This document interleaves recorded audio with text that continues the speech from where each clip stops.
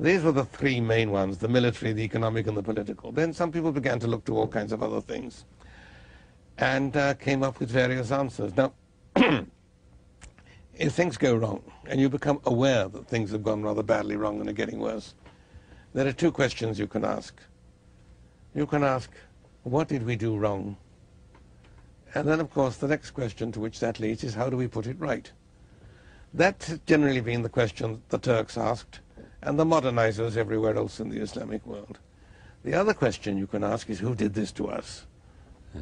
And that, of course, leads into a sort of twilight zone of neurotic fantasies and paranoia. And victimization. And victimization and self-victimization, seeing oneself as victim. Apart from that, a lot of other arguments have been put forward. One which I think is extremely important first appears, to my knowledge, in 1868. And that is the question of women.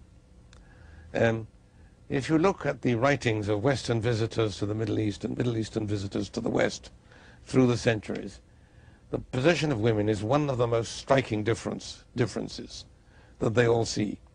Western travelers in the East included women, of course. Eastern travelers in the West did not include women for obvious reasons.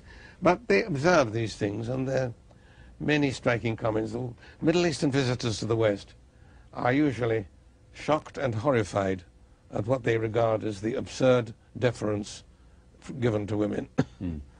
Western visitors to the Middle East usually show ill-concealed envy of what they imagine to be the privileges of the Muslim male. But until... Some would say that only half of the population that goes to the Middle East looks at it that way. Right. Yes. In only one respect, Muslim women were better off than Western women, and that is they had property rights, yes, which Western women did not have until comparatively modern times. But in every other respect, they were incomparably worse off. I mean, no one would pretend that in the Western world women had equal rights with men. Certainly not. But they were still vastly better off than women in almost any other society you care to name.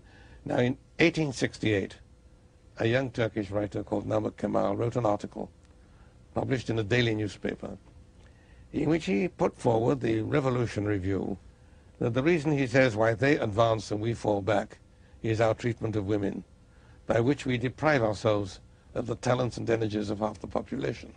He uses a couple of rather striking images. He said, we see women at best as like jewelry or musical instruments. You know, you look at them, you play them. Decoration. Decoration, or musical instruments, I think, is a very good metaphor. And he goes on to say that this means that, using another rather striking image, he says that our social body and our body politic are like a human body that is paralyzed on one side.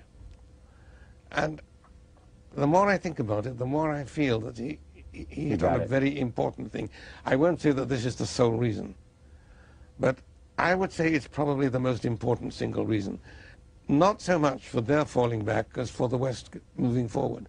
I mean, the question isn't only what went wrong with them, but what went right with the West. Are you optimistic? Are you hopeful that the Middle East is in a state of change so that it can reach a higher level of its own potential as it has in the past and other times in the history of the world? I have no doubt at all that they have the potential. I mean, these are not stupid people. I mean, they're no more stupid now than they were 1,000 years ago. And they made huge contributions to civilization. And they have made immense, history. Not once, but twice, they were in the forefront of civilization. Right. In antiquity and again in the Middle Ages. Right. They were in the forefront of civilization, the leaders of the world in every significant field of human endeavor. They were in the forefront of the sciences, of medicine, astronomy, mathematics, you name it. Also industry, manufacture, and so on. They developed an international banking system. In early medieval times, you could draw a check in Iraq and cash it in Morocco. I mean, they had a banking system when these sort of primitive barbarians in Europe wouldn't even know what you meant by talking of such things. And then they fell back. It isn't so much that they fell back as that we of the West moved forward.